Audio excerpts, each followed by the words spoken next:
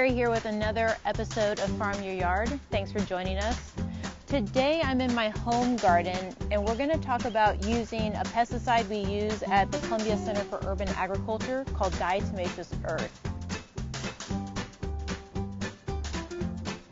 So in today's video we're going to talk about how and when to apply diatomaceous earth, how diatomaceous earth works to keep the insects, at bay, and lastly, what insects we use to control with diatomaceous earth.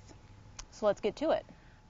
Firstly, today we're talking about using pesticides, and before you use any pesticides, you want to just do some scouting. This particular material that we're talking about today, called diatomaceous earth, is an indiscriminate killer, and so it will kill friend or foe insect-wise.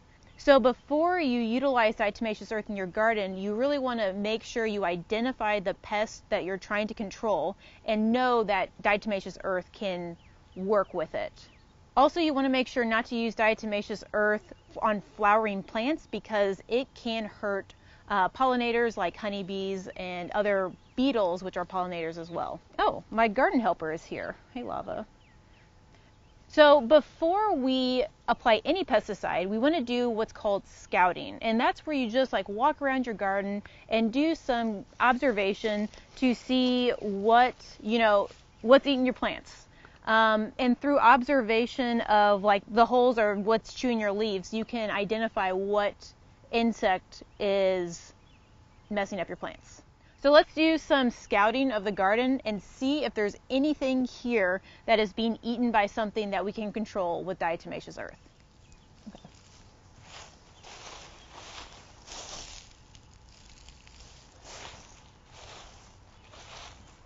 Oh, here we go. Here are some tomatillos, and they have flea beetle damage on them. So I can tell that these tomatillos have flea beetle damage by the damage inflicted on the leaves. They have what's called shotgun holes. If you don't know what a flea beetle is or what kind of damage it does on your plants, watch this other video we made all about flea beetles and how to determine if your plants have flea beetles on them. Now that I know there's flea beetles on this, what do I do with that information? So at the Columbia Center for Urban Agriculture, like at the Columbia's Agriculture Park and the Veterans Urban Farm, if we see something that has flea beetle damage and there's about 10% of each leaf eaten from the flea beetle, we know it's time to act. We don't do anything if it's just a hole here or there, but if it's 10% or more of each leaf is destroyed because of the flea beetle, that's when we use diatomaceous earth. So I brought my diatomaceous earth with me on my scouting, so we can just get to it. These tomatillos are not yet flowering, so I can apply it safely knowing that I'm not going to harm any bees. And there's two different ways that I can apply it.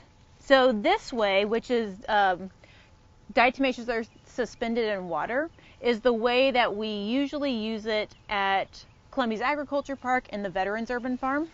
Oh, here's my other garden helper.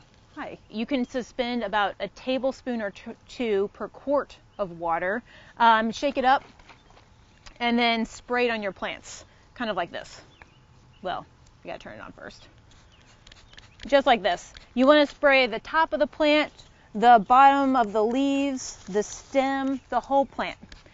And you want to spray it until it drips off your plant. And that's when you know that you've done enough. So I'm going to do it a little bit more.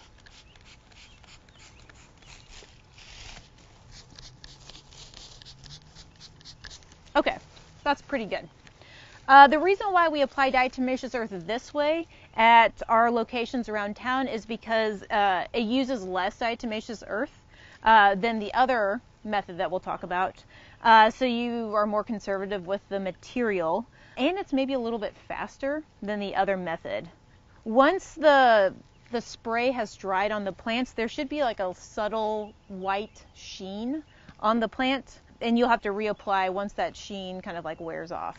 The other way you can apply diatomaceous earth is through what we call the shaker method.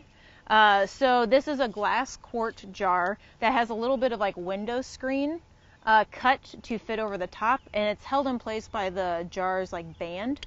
And then I fill the jar about halfway up with diatomaceous earth, and then you can sprinkle this over the plants, and I'll do it over here.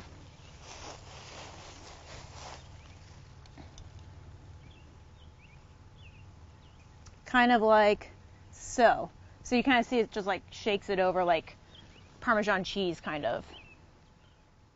So this, as you can tell, uses a lot more diatomaceous earth than the first method we used. But which is good in some applications, and maybe it's a little bit slower than the first application.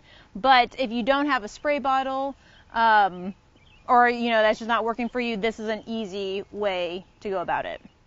So it's really important to only do this when the plants are not flowering, like I said, because it can hurt bees and other pollinators, because diatomaceous earth is what we call an indiscriminate killer.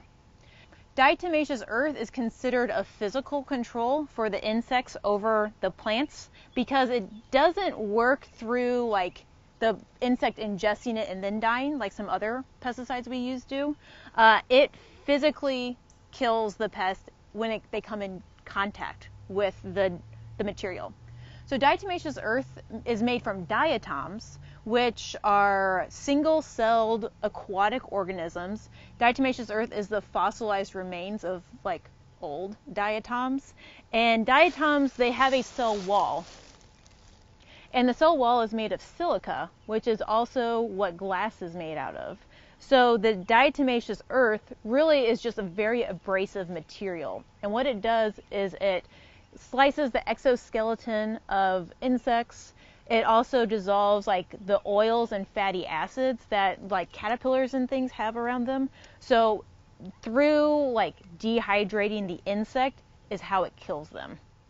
At the agriculture park and at the Veterans Urban Farm, we primarily use diatomaceous earth to control flea beetles. But we also use it to control roly polies and ants when we're growing things in our greenhouses. And the compost we're using has a lot of roly polies and ants in it. Diatomaceous earth is readily available. You can get it at Westlakes or really any garden or hardware store in town. So I'm going to continue to keep an eye on these tomatillos. If there's a big rain or if I notice the powder or like the white sheen wearing off, I will reapply. Or if the plant continues to put on new growth and the new growth is eaten by the flea beetles, I will also reapply. But over time, as the plant ages and gets more established and taller, the flea beetle damage will become less in the case of these tomatillos. Otherwise, I'm going to continue scouting and treating the plants when I see they have enough damage. Hopefully this video was helpful to you in your own gardening journey. I'm going to continue scouting. I'll see you later. Bye.